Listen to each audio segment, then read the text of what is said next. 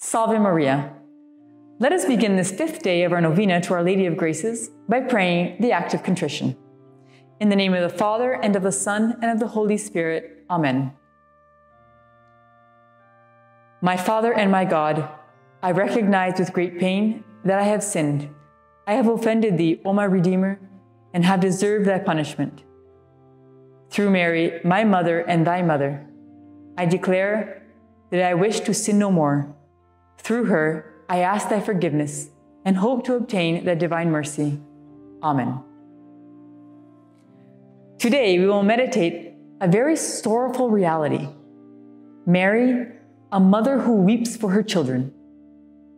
In the account of St. Catherine Labouré, she narrates that Our Lady showed her many approaching sufferings. Our Lady warned her about her own sufferings, showing that they would not believe her when she told them about the apparitions, but promising her that she would never abandon her, and that at the foot of the altar she would receive all the consolations she needed, and would be inspired in her prayers. Our Lady showed St. Catherine revelations of events that would fall upon France, telling her, "The present time is very bad. Calamities will befall France. The throne will be overthrown.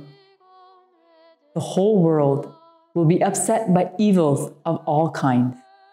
The young novice was impressed by the vision, but even more impressed by the expression of the sadness on the Virgin Mary's face. A week after the Blessed Night, the revolution of 1830 exploded in the streets of Paris. Social and political disorders overthrew King Charles X, and everywhere there was manifestations of violent and uncontrollable anti-clericalism. Churches were desecrated, crosses thrown to the ground, religious communities invaded, devastated, and destroyed. Priests were persecuted and maltreated. The expression of sadness on Our Lady's face is a common feature in the apparitions, and in some, she even wept, as in La Salette in 1846, when she announced that if humanity did not amend itself, she would be forced to let fall the hand of her Son, a strong and heavy hand that she still manages to retain, only with great difficulty. It was only 16 years before one apparition and the other.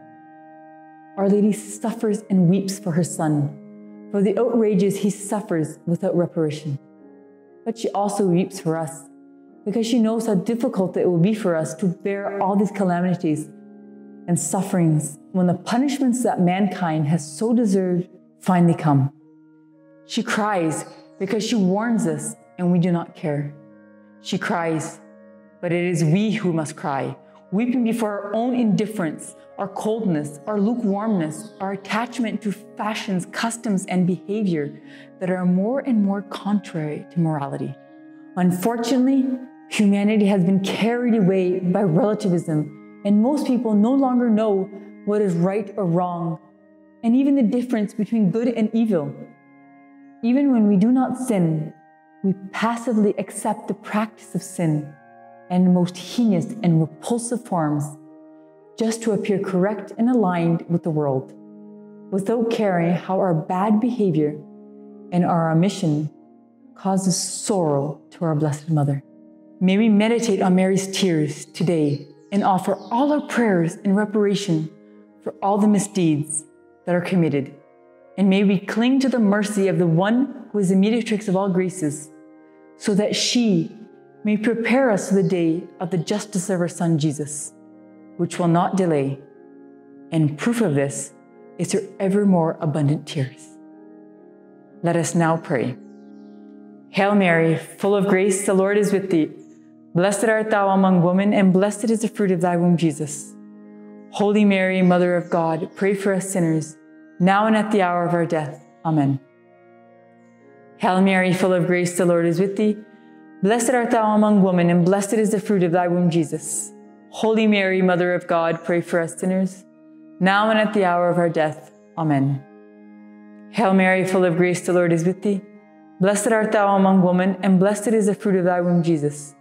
Holy Mary, Mother of God, pray for us sinners, now and at the hour of our death. Amen. O Mary, conceived without sin, pray for us who have recourse to thee.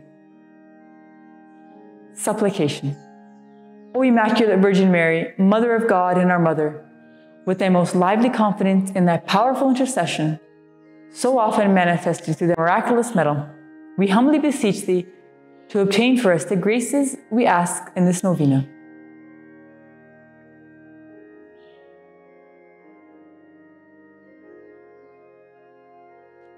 Deign to present them to the Divine Son, and grant them if they are in the conformity with divine will and beneficial to our souls.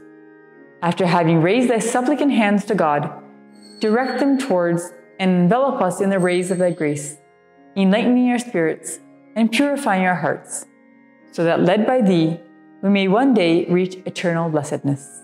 Amen. In the name of the Father, and of the Son, and of the Holy Spirit. Amen. If you like this video, press the like button and leave a comment below. Don't forget to subscribe to the channel and activate the notification bell so you won't miss any of our videos.